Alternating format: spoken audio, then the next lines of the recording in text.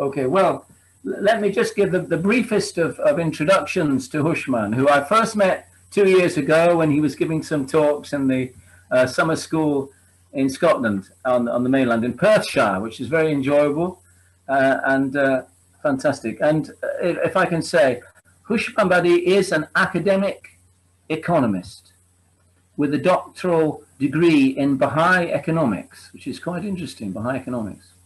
Hooshmand's two recent books are Economics and the Baha'i Faith, and I can even show you that we've actually got a copy, which was very kindly donated to Shetland by Hooshmand when he was. So anybody who would like to read that, they're very welcome to have to borrow the copy. Economics and the Baha'i Faith and Principles of Spiritual Economics, a compilation from the Baha'i writings with an overview of Baha'i economics. He has delivered talks and presented papers on economics and related subjects at numerous international academic conferences. Hooshmand has worked as a lecturer of economics for more than 25 years in several universities, mainly in the West Indies and the UK. He is currently a faculty member at the Wilmette Institute in the United States and an academic member of the Baha'i Institute for Higher Education in Iran. Of course, that's not actually living in Iran, but he does it through the internet. He also offers an enterprise training program for the refugees coming to Scotland, which I didn't know, which is lovely, all on a voluntary basis. So without any further ado, I'd like to warmly welcome Hooshmand. Please do. Go ahead. Well, thank you very much, Robert. Thank you. Welcome. Very welcome. Yeah, thank you for having me, and it is a pleasure to be with friends in Lerwick. With your permission, I am going to share my PowerPoint now, and we start from there. Just take a couple of seconds.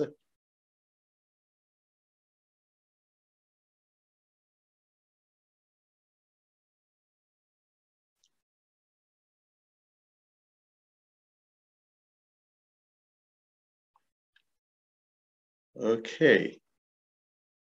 Mayjan, everything is okay? Yes, looks great. Thank you. Okay. All right. Thank you very much. The title of this presentation, as you see, is Can Our Economic System Ever Become Ethical?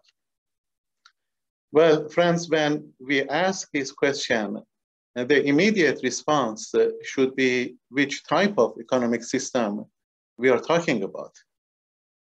Two main economic systems that are known to us and in operation in last 200 years.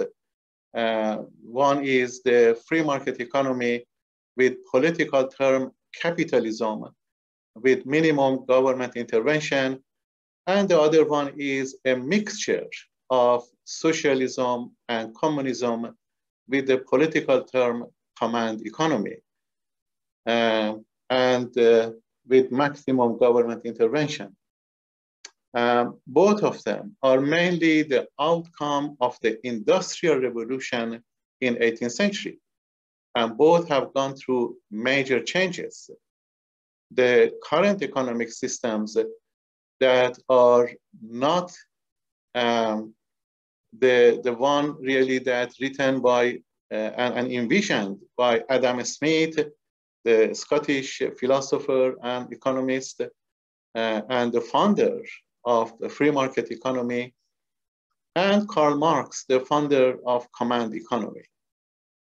Now, for this short presentation, I'm going to focus on mainly free market economy that is relevant to us, and we see how we can bring ethics to this system.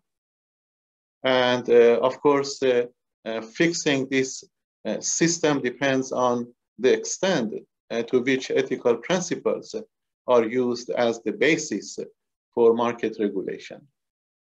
In my presentation, I try my best to not use technical terms. I don't want to change this beautiful meeting into an economic class.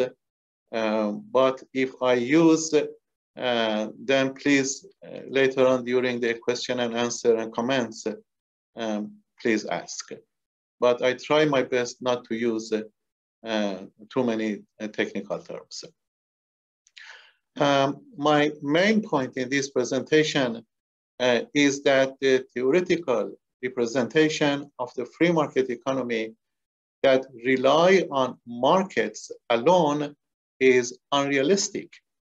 In other words, the theory states that all participants of the market are rational maximizers and the market reach to a balanced position in the long run.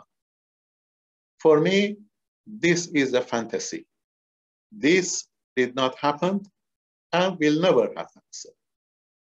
The key terms such as income and happiness and commodities that are used by a conventional economists and mainstream economics are obviously important.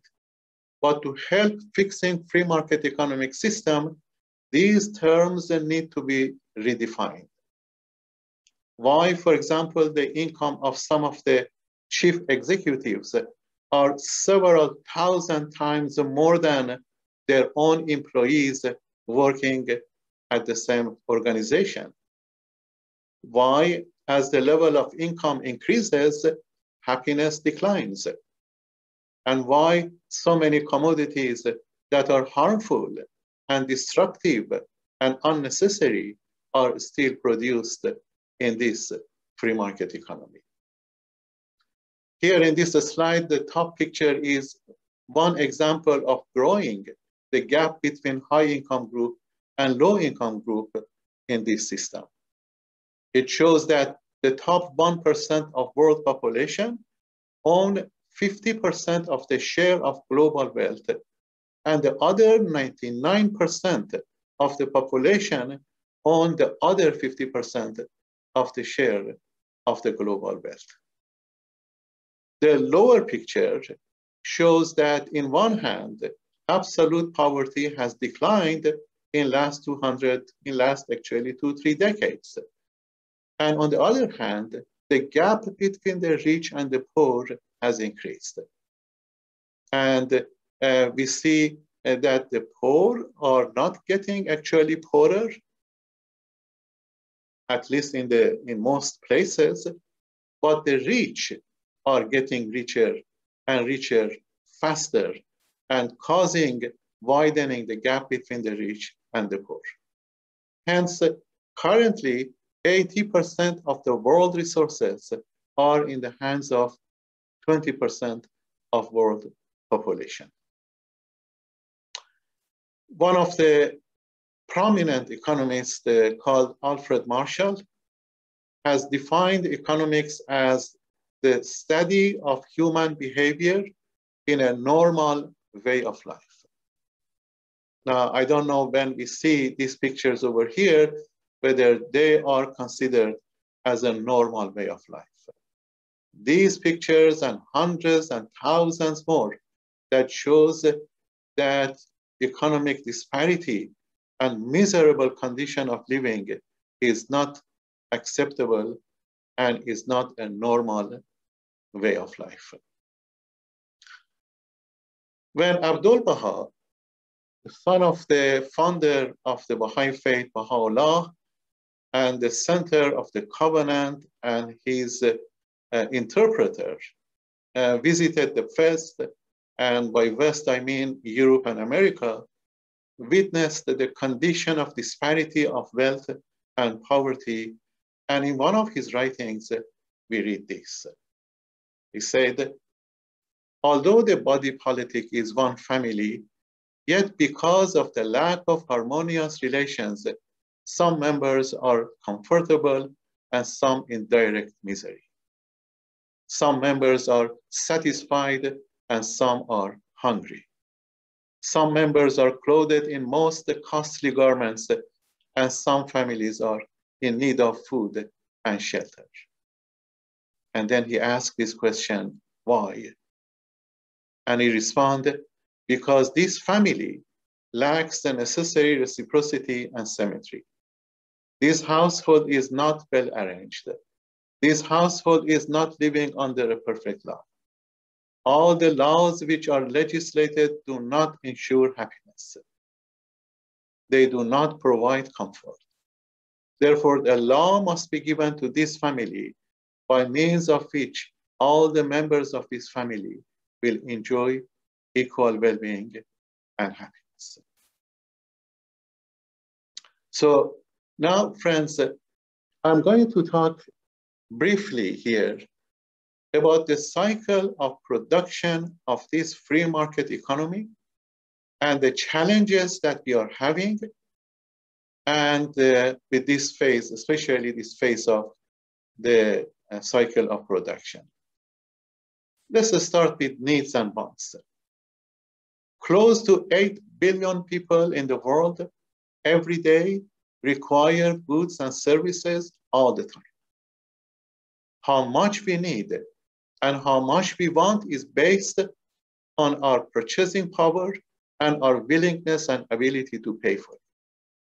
This phase of the economy is suffering from the choice of needs and wants of those selfish and greedy and lazy consumers with little or no consideration to other people and other places, and no regards to preserving the ecosystem.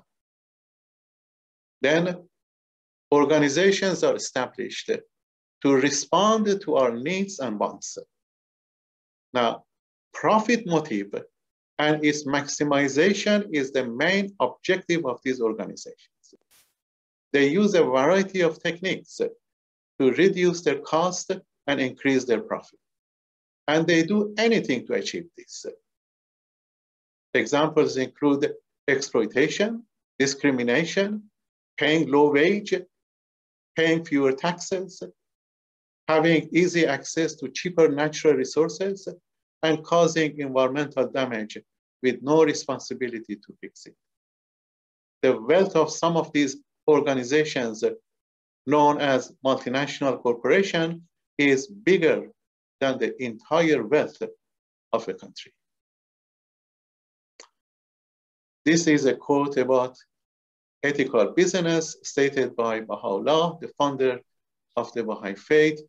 And I request Mandy, please read this quote if you are willing.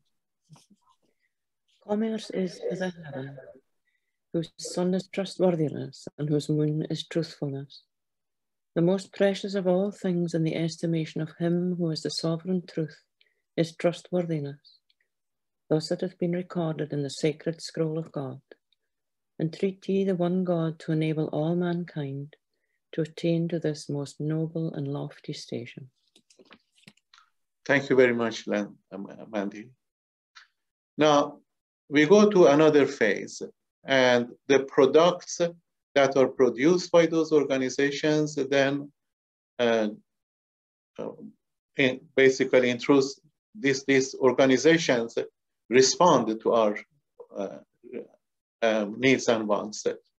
And a number of these products that are produced by a variety of organizations are actually unnecessary, they are destructive, and they are damaging to our health and to our natural environment. The main market for some of these products are mainly for the rich people and for the rich countries. In this passage, Abdul Baha is talking about the proper and effective use of economic resources, including human and natural resources. Once again, Mandy, would you please read this one? No government would need continually to pile up the weapons of war, nor feel itself obliged to produce ever new military weapons with which to conquer the human race. In this way, the entire population would, First of all, be relieved of the crushing burden of expenditure currently imposed for military purposes. And secondly, great numbers of people would cease to devote their time to the continual devising of new weapons of destruction, those testimonials of greed and bloodthirstiness so inconsistent with the gift of life, and would instead bend their efforts to the production of whatever will foster human existence and peace and well-being, and would become the cause of universal development and prosperity.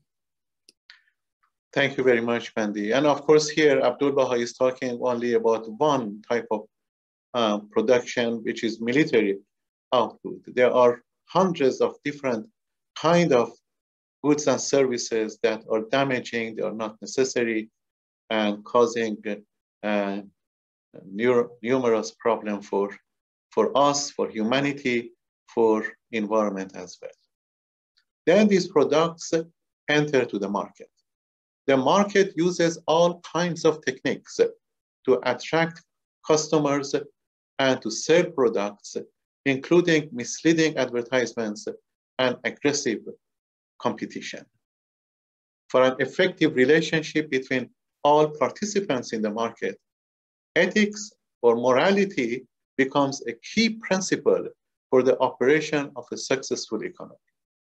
The Baha'i writings emphasize that cooperation and not competition is the cause of life in society, just as the life of an organism is maintained by cooperation of the various elements of which it is composed.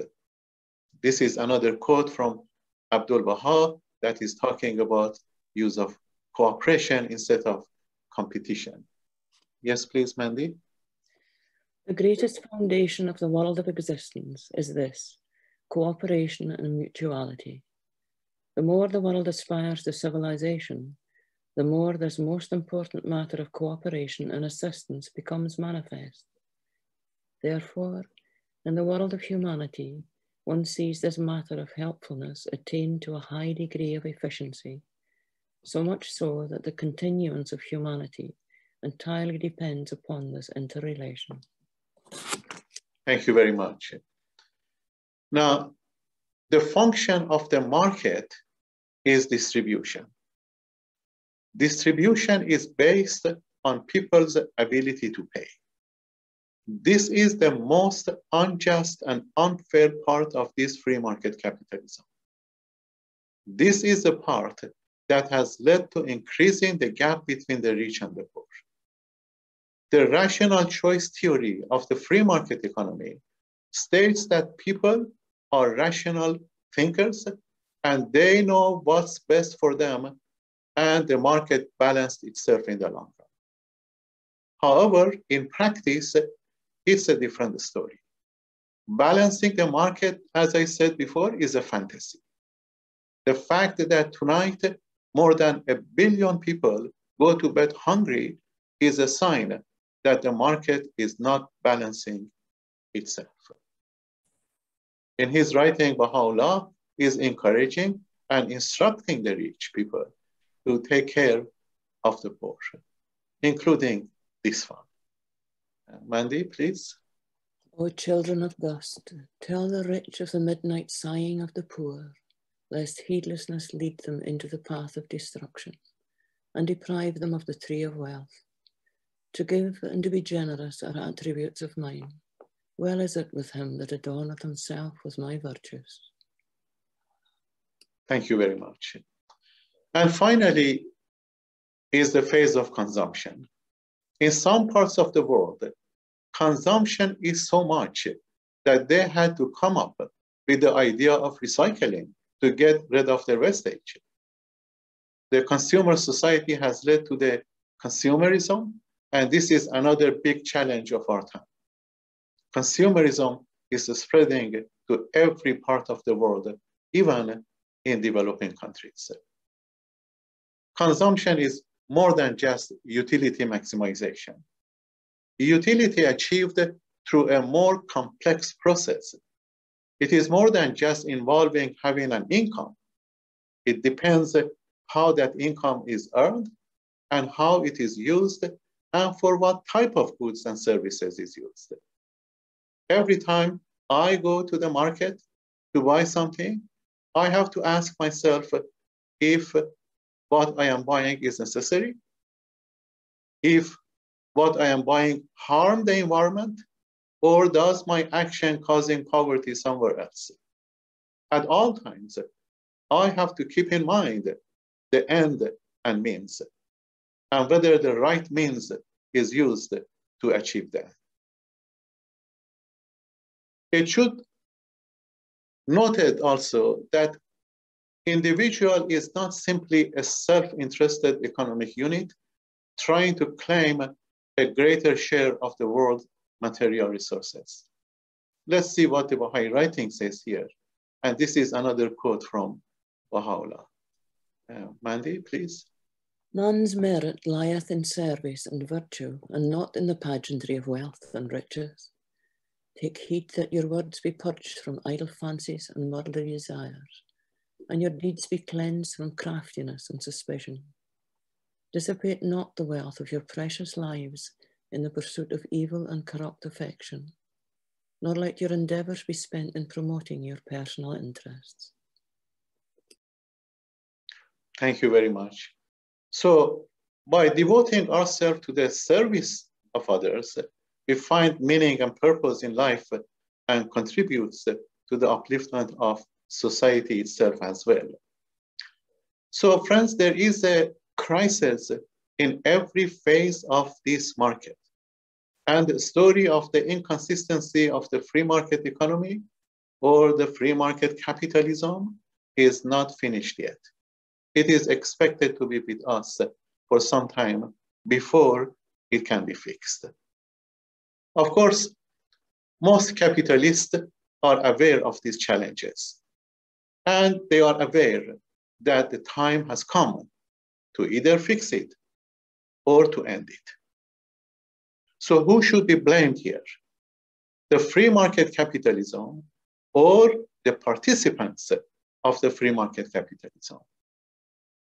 It can be argued that capitalist is only one part of the problem.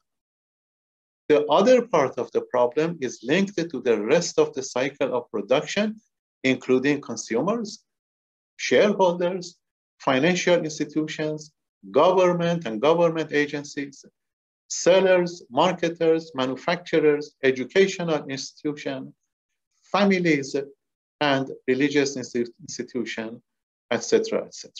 All of them are responsible and contribute to the crisis of the free market capitalism. In other words, we are all a part of it, directly or indirectly. We cannot separate ourselves from this market. We are in it every day. And because we are a part of it, we should be also a part to fix it. So it is possible to manage the free market capitalism through a transformation process by using, for example, moderation in our needs and wants, social function of wealth be considered by organizations, using sustainable products. And here I have to mention what I mean by sustainable and sustainability and sustainable development. This term of sustainable and sustainability was introduced around 1970s, especially in the writings of United Nations, and became very popular. And the definition of the sustainable development is to produce products that benefit us and also benefit the future generation, and also not causing damage to our environment. So those are the three conditions of sustainability or sustainable product. In fact, the Baha'i writings, although not using the same term, but the features and the definition of sustainable development are in the writings of the Baha'i faith. And then we use cooperation in the market We also use fairness and justice in distribution, and our consumption become also sustainable. These short-term solutions will bring the free market economy out of its serious crisis. This way, we can manage the true meaning of the market, which is the relationship between people attending the market and not between products. Now, for this topic to become more meaningful, we need to redefine also the term ethical and spirituality. We need to redefine spirituality in a way that comprises the entire humanity, including those who, for various reasons, try to get distance from religion and consider themselves secular thinkers. In other words, they consider themselves spiritual, but not affiliated to any organized religion. Although for the members of different faiths, also Baha'is, spirituality is closely connected to religion. But for the sake of this presentation and this discussion, I'm going to separate spirituality from religion to include everyone, including those getting distance from religion. So the scripture view is that all humans are gifted with a higher nature, but it needs to be nurtured and developed. It is this all-unifying function of spirituality that helps to resolve difficulties when we come face-to-face with problems. The belief in the higher nature of human being also has a close correlation with the purpose of life for a believer. The purpose of life is not simply the satisfaction of one's own needs and enjoyment of material pleasures, but also involves service to one's community and also to the wider society. A similar interpretation of the concept of spirituality as a unifying factor is given by Professor David Hay, who was a professor of child psychology at Aberdeen University in Scotland. According to him, secular thinkers and social scientists are able to recognize spirituality and spiritual principles when they come face to face with problems. Therefore, spirituality has a unifying function, and it doesn't matter what kind of belief we are having, we recognize spiritual principles when we come face to face with problems. And here, I'm going to mention a few examples to clarify my point about the concept of spirituality. The first one is a few examples of current crises that we are having. We all remember global financial crisis of 2008 that led to the recognition of spiritual principles. It is now believed that the root cause of global financial crisis of 2008 was not money, but the absence of honesty and trustworthiness and truthfulness and mismanagement of money in the financial institutions. Another example is European economic crisis that led to the recognition of a need for political unity among member states. The European leaders coming face to face with the recent financial and political crisis led them to realize that the root cause of problems is not the euro currency, but the self-interest of member states, mismanagement of money, and absence of political unity among themselves. Also, as social scientists come face to face with ecological problems, spiritual principles are recognized. World leaders were invited by the UN and gathered several times to consult about environmental issues. They agreed that international issues such as the environment require all nations to consult, to cooperate, to show respect, and to take care of the planet. They agreed that this requires a great deal of moral and spiritual maturity. And about the question of refugees, when the rich and developed countries faced with the current surge of refugees, started to show a level of compassion and welcoming them to have a better life. They have realized a positive potential in refugees. With appropriate policies, this rich source of human capital can be harnessed with benefits for everyone. And also, coming face to face with the problem of poverty at the global level, the rich people and nations have recognized the need to show compassion and caring to bring the poor out of poverty. As a result, absolute poverty has declined by about 500 to 600 million people in the past few decades. And according to the UN, it is expected to be eliminated totally by 2030. Of course, it all depends how the poverty is declined.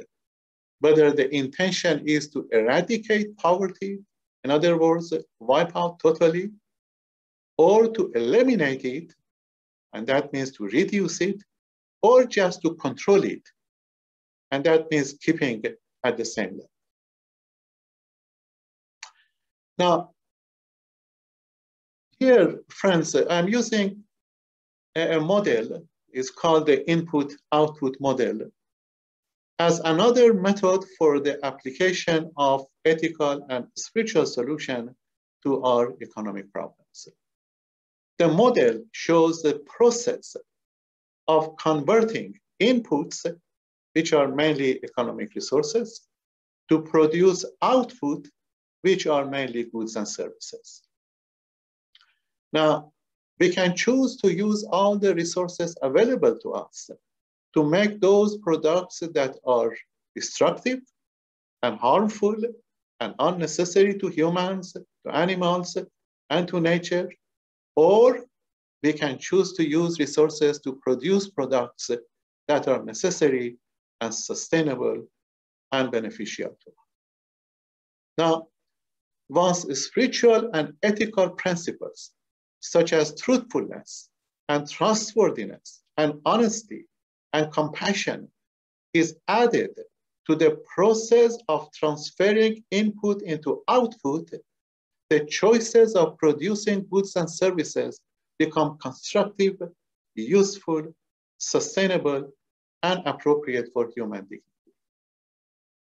For the input-output to make sense, we have to agree that spiritual principles must be considered as another resource and be added to the input section. This can be one of the most effective ways of stopping wastage of the planet's precious resources.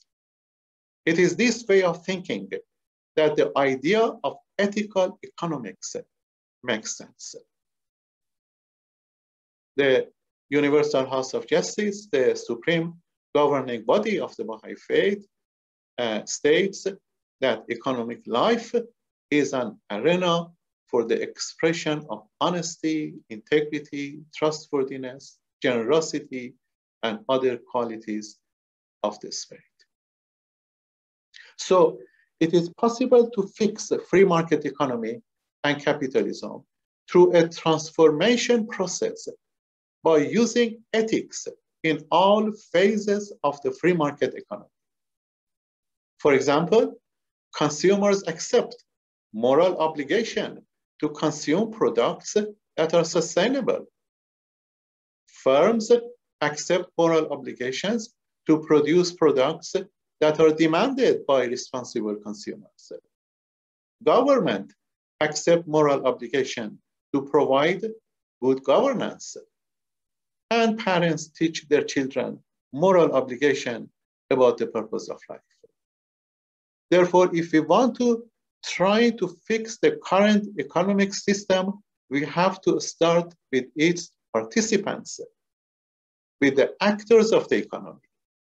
We cannot do this overnight, of course, but that's the only way. Maintaining such a high standard of moral conduct in all aspects of the economy requires to create a type of culture where it would be easy to apply these principles.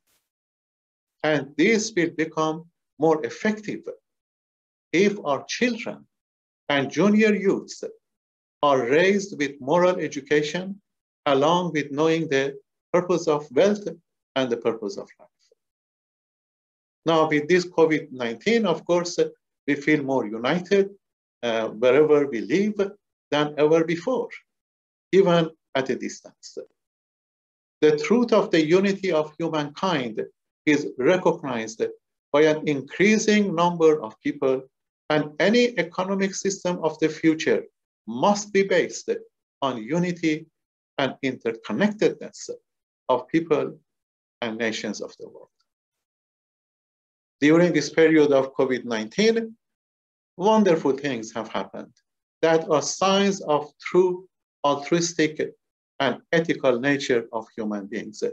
And this is demonstrated by hundreds of business organizations as a part of transforming input into output based on ethical principles.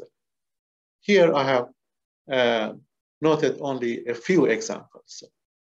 For example, a number of tobacco companies have invested researching for the development of vaccine for the coronavirus. A number of fashion designers companies have also invested in making personal protective equipment. A number of car manufacturers are making ventilators for hospitals. A number of alcohol brewers are investing and making antiseptic hand sanitizers. And a number of five-star hotels have offered their kitchens to the small restaurants to use and stay in the market. And a number of hotels have also made their rooms available for the frontline workers so that they can protect their families by not going back home after long shifts.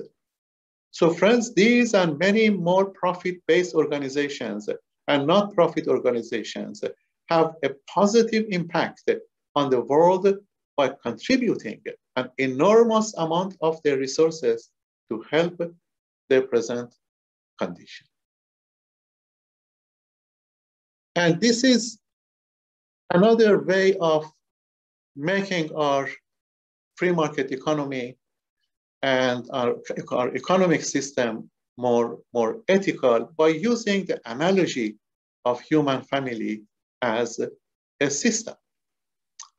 Now, the phrase human family in the Baha'i writings is based and used to show the entire humanity. It is stated, for example, that the world of humanity has been described as a unit, as one family. Also, it is stated we are all inhabiting one globe of the earth. In reality, we are one family, and each one of us is a member of this family. We must all be in the greatest happiness and comfort. The use of the analogy of the family in economic activities is helpful given the similarities between the features and the structure of a family and those of economics. The family unit as a system offers an ideal setting within which can be shaped those moral attributes that contribute to an appropriate view of economics, and perhaps creating an economic system based on principles that working within a family. Now, let's do some analysis of this idea of the analogy of the family. Looking at the similarities of the nature of the family unit and its relationship with the larger society, and also looking at those beautiful principles that are working within a family, the question we should ask is, why such beautiful principles are not working in the wider society? For example, in the family unit, with very limited resources, the weaker numbers or weaker members of the family, mostly children, are under extreme care. How come tonight, as we are speaking, over 1 billion people in the world go to bed hungry? Or in the family unit, the resources are shared among the members on the basis of equity. How come today in the wider society, 80% of the world resources are in the hands of only 20% of the population, and the gap is increasing? Or in the family unit, most attractive or most activities are based on cooperation. How come in the wider society, it is based on aggressive and relentless competition? Also in the family unit, members sacrifice their own well-being for the happiness of other members of the family. But in the wider society, it is based on self-interest and even worse, selfishness. So responding to these questions, we may agree that the larger society, our activities and behavior are based on models and systems that are currently used, and they are mostly obsolete or outdated. Another issue related to the subject of family is the role of children. Generally speaking, when we talk about economics, most people think it is a university subject, or it is a subject that leaders of society and big organizations should talk about. Of course, without ignoring its importance at the university level and at the organizational level, I think some of the economic ideas have an important place at the family level to be discussed. I will just mention a few examples here, but it requires, of course, a whole session to talk about. Children, for example, must have some idea about the role and purpose of economics, which is about tools available to us to use them wisely for living a happy life. Children should become familiar and know, for example, the importance of savings, the importance of work, the relationship between income and expenditure. Children should have some idea about good cost and bad cost, and why bad costs are bad for the environment. The concept of money. Does money bring happiness? And what is happiness? What is the purpose of life? What is moderation, and why it should be exercised in all aspects of life? And many, many other topics that are related to economics, and its actual place is in the family for parents and children to learn together. And these are, friends, samples of hundreds of drawings by children, and the message to coronavirus is that don't kill my friends. I love everyone. These are strong messages from very young children. These children in 20, 30 years will enter to the different parts of the society as important players in public and private sectors.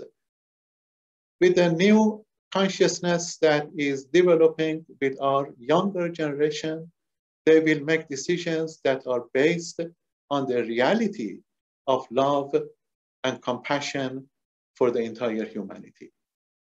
These children have a desire to contribute to the construction of a better world. Therefore, friends, any economic system of the future must be universal, ethical, and flexible.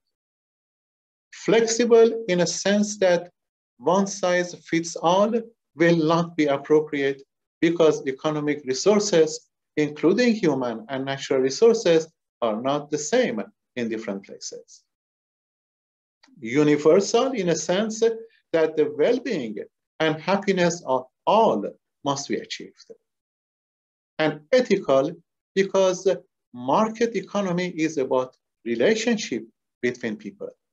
And anytime we talk about relationship, the foundation need to be ethical principles, such as honesty, truthfulness, and trustworthiness. In a market, the relationship is not between prices and commodities. The relationship is between buyers and sellers. Humans are in a relationship.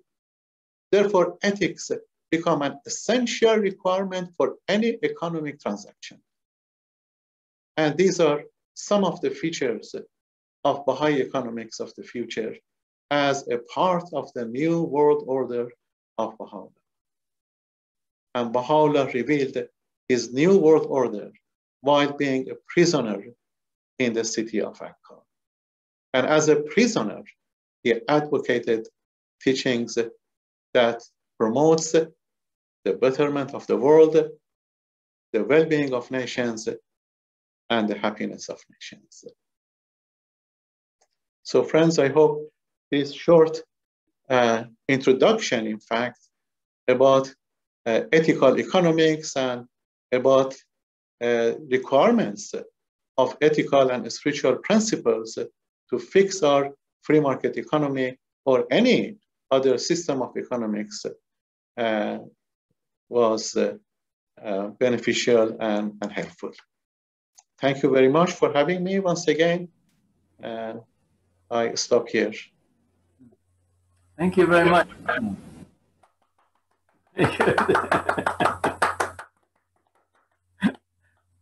Thank you very much, Hooshmand. That's fantastic. You're welcome. You're welcome. Thank you very much. No, there's no doubt about it that money is a very difficult thing sometimes, you know, and it can cause a lot of problems. So it's lovely if we can spiritualize our approach to it, you know, and I think actually the faith will, as it you know, gains more, you know, people hearing about it, it will have a good effect on us. So we won't think of money as a bad thing, but you know, money is the root of all evil is one of the things you often hear. But really, it's not, you know. It's just the way that you approach it, which is very nice. And thank you for sharing all those wonderful thoughts. Lovely, lovely. You're welcome. Thank you very much.